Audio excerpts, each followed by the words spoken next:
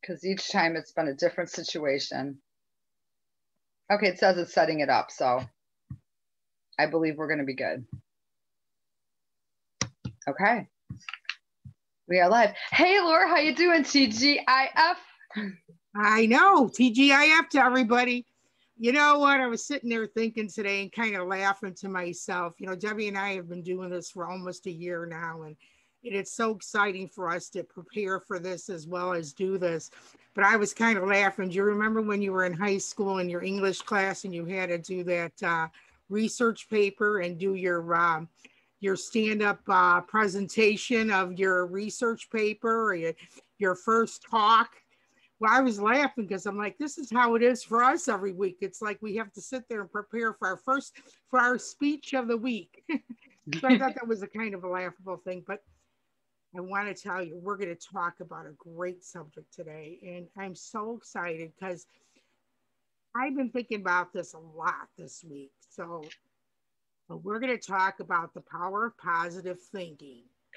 And Debbie has got a lot of great highlights and has experience with this.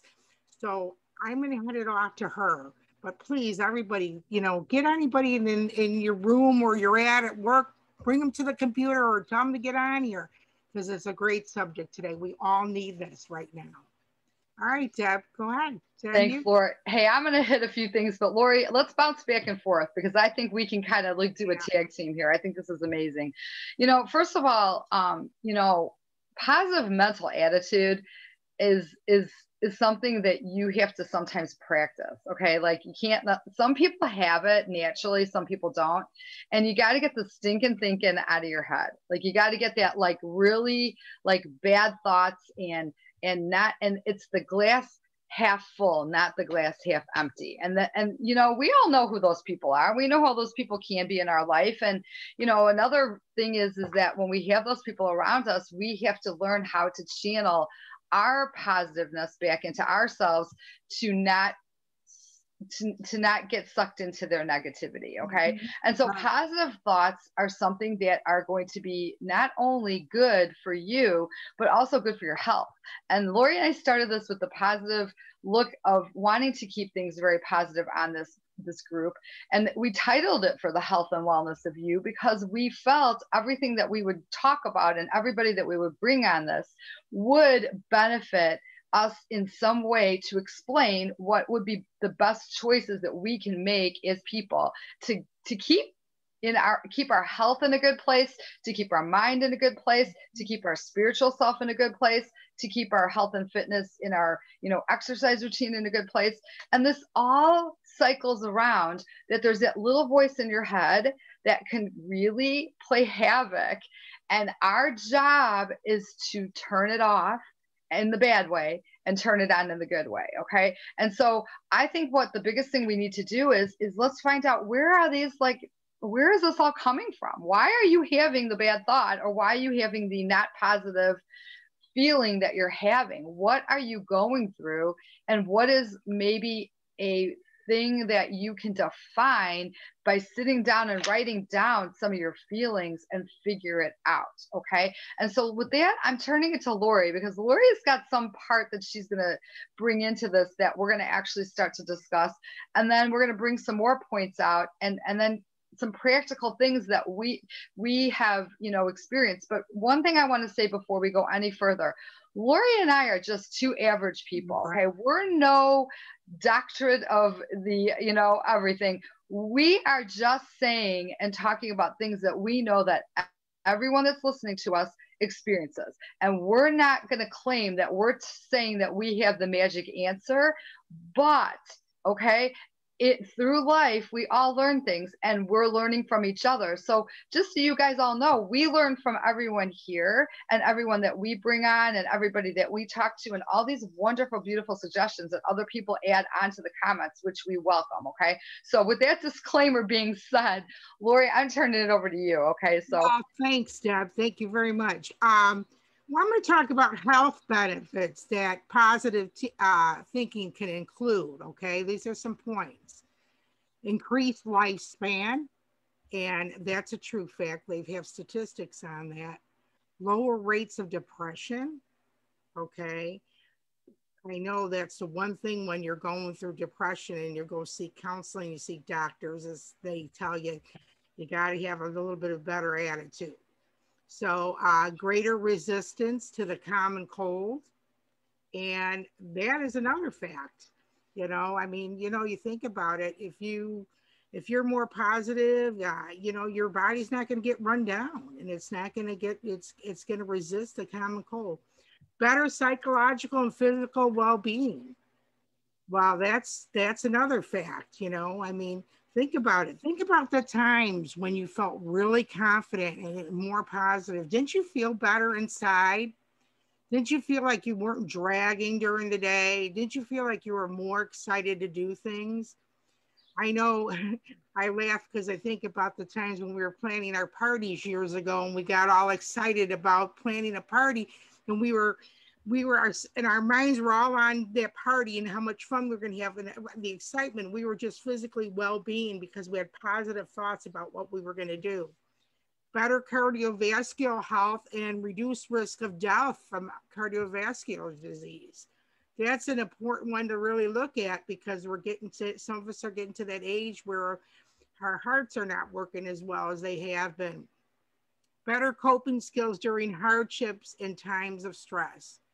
Well, we all know what we went through this last year with stress, with the COVID and everything. And if we didn't have some of the positive attitudes that we had, we wouldn't have made it through. So kudos to everybody that made it through this last year. And so with that, Debbie, I don't know if you have anything to add on to any of those points. Well, I think I love everything that you just said, because when I look at that and you think of everything, you know, I'm just thinking of a couple people in my mind, and you know, I don't judge people. Please don't ever think that. But I can think of people that have really good positive mental attitudes that seem to be more active, seem to be more outgoing, seem to be involved in more things, and seem to be relatively healthy, like on a daily basis, where people who are really not, that have bad attitudes, sometimes they're just not feeling good. And it might not be that they're really sick or anything like that. That's not the thing. They can almost make themselves feel like they don't feel good. Okay, so I'm going to use a perfect example. So today in Chicago, that's where Lori and I are, and we're blessed that we're talking to people on this platform that are all over. You know, we've got tons and tons of states, and we've got a couple countries, but it is a beautiful sunshiny day, full of brightness and sun. And you know what? What does that do for you? It makes you feel good. Okay, so, but I choose to feel good because of that, right? But if it was a gloomy day outside, sometimes you can feel a little bit more down in the dumps, but I'm going to choose on those days to not feel that way. Okay. I'm going to feel like I'm going to choose to be feeling good and be positive, because maybe we need that rain, because that's going to help the flowers grow. Okay. So I'm going to look at it in a positive way. I'm not going to look at it in a negative way. I'm not going to go, oh, another day with rain. Okay. I'm going to look at it like, okay, this is great. We need rain because I can't wait to see my flowers grow more. Okay. So it's all in how you do things. And so I want to encourage everybody that I think that Lori and I had a conversation just before this about, do you have someone in your life that maybe you should like avoid, maybe because they're dumping on you a lot? Or do you have to set some boundaries? Hey, and I'm using this, hey, real and nice, like real, listen, you know what? Let's see if you can help channel them in a different way, so that they're not dumping so much on you. They're not doing things that are going to actually try to take you down. Don't let them do that. Okay. Try to be the example so that you can turn around and help them maybe work through their feelings and bring them to the place that they need to be to help them to alleviate what they're going through. And some of those crazy things are as much as guiding them to a support group, helping them, telling them about the best books that you've just read that might help you. Lori and I were talking about, this is so weird. This is something weird Lori and I just figured out. There's an author, and I'm going to let Lori talk about this because I think this is so cool, but I just want to say this before she says it. We both read many of his books in our younger years. Okay. And so Lori, take it away, because this is hilarious, isn't it? Yeah, this is just amazing. Norman Vincent Peale. You know, when I was in my early 20s, I was into all this positive thinking stuff, you know, and during my life, you know, growing up and knowing if I'm going to get married and all that stuff. So I used to listen to all this stuff.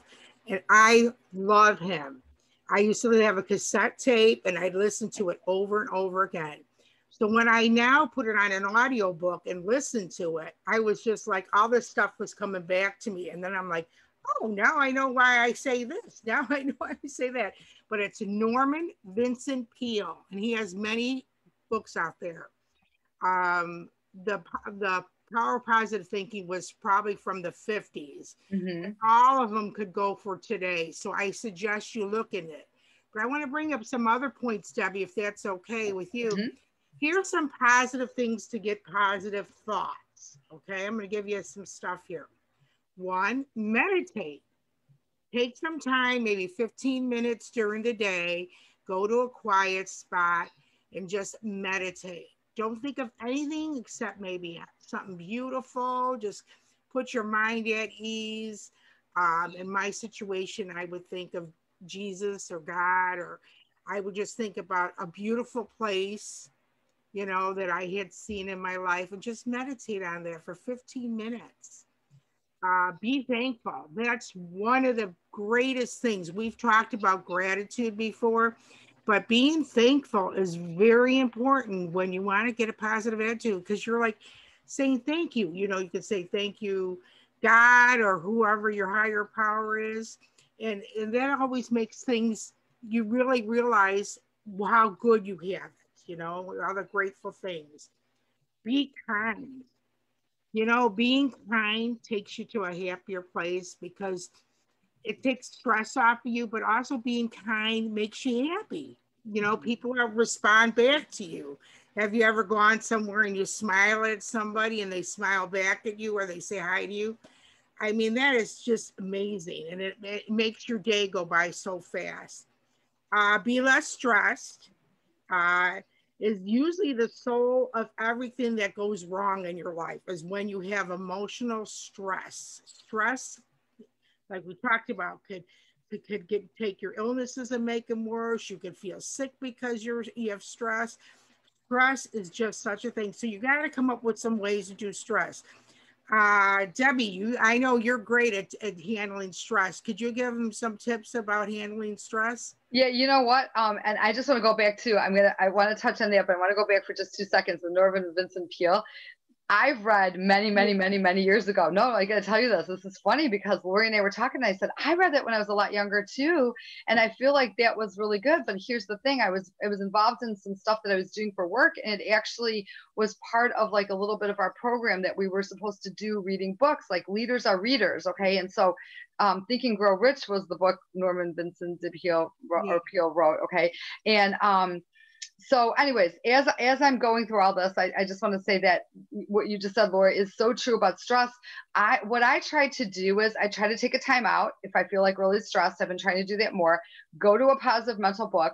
Or what I also like to do is I actually, you know, get on my bike and ride my bike, whether it's indoor, outdoor, do exercise, listen to a podcast, a positive mental podcast, put the earbuds in and like listen to some good spiritual music, or crank the spiritual music up in my house, in my kitchen. Mm-hmm. Everybody laughs at me, but the minute I walk in, I go, Alexa, play.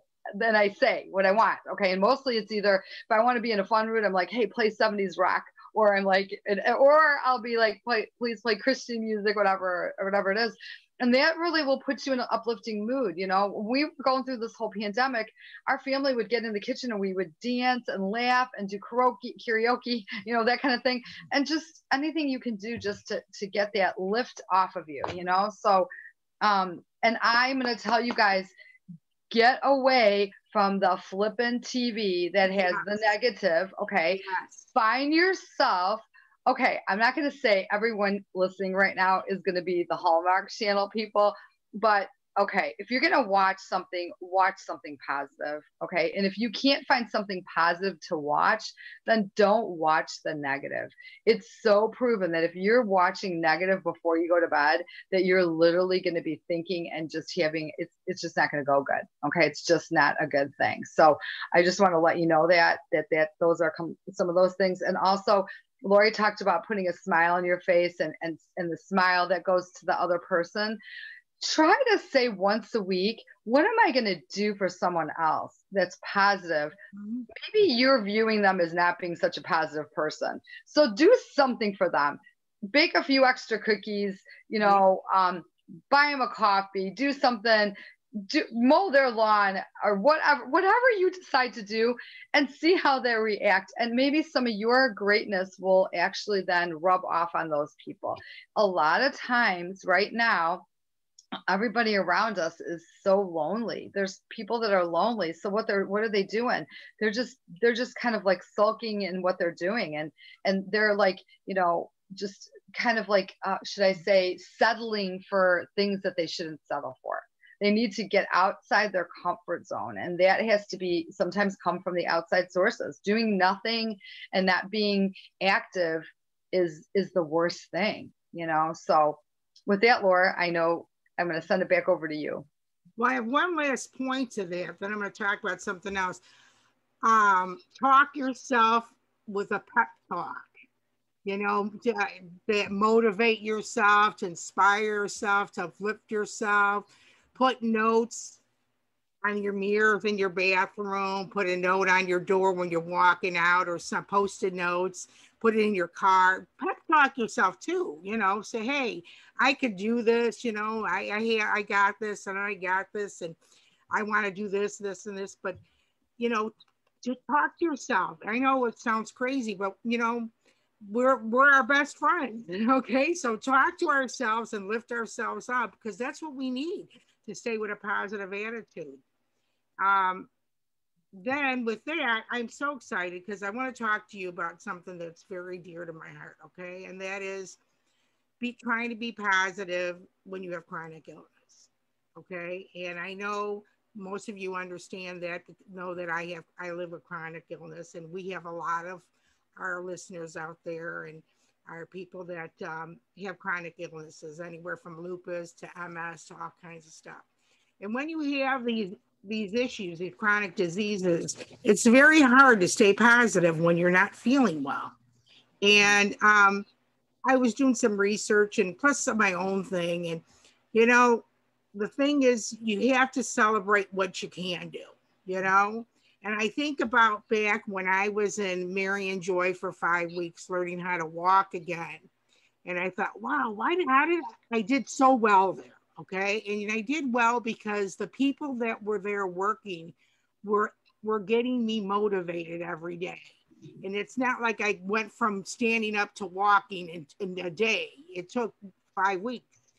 But their motivation and how they were positive towards me made me want to work harder. Okay. So with that, making them feel positive, people with chronic illness, the people around them have to stay positive. And and this is really important. And they also have to be there to listen to the person that is going through, that's having the pain. And, you know, and then by being more positive around them, they become more positive. Okay. And I could see it with me every day too, with situations. I was trying to do something yesterday because I'm working on this whole positive thing too. And, you know, and there's days I can't do things, but yesterday I went to the grocery store. I got so many groceries that I looked like a bag lady getting on the bus. I got on the bus, I came home, and as I was coming home, walking down the street, which is hard for me to do sometimes, I was counting my steps. And in the same time, I was like saying, I could do this, I could do this. And one of my famous sayings is, I could do all things through God has given me the strength. So I wanted to talk to you about that because a lot of us have parents and that are at that age where they're getting old and they're getting very, very frustrated because they can't do things they used to do. So remember to stay positive around them and taking the time to listen to them. And with that, they're going to be more positive. Debbie, you have anything you want to add on to that? I do. You just made me think about something, Lori. This is so incredible. You were you're definitely an example of a person persevering through so many adversities in your life. Okay. And you're uplifting, and you're just so like transparent. And I think that everybody needs to hear this. I think people need to know that whatever you're going through, that there is a way that you can get through it. My mom used to always say, if there's a will, there's a way. Okay. Yeah. All right. She used to say that. And there was a song I remember she used to sing, but, caregivers and people and our age bracket of having to deal with aging and older and all that, if you haven't seen it, we interviewed these gals a couple weeks ago that actually have, multiple ideas and ways to help people as they're going through different challenges. But the caregiver can help encourage and lift that person out of their what they're going through.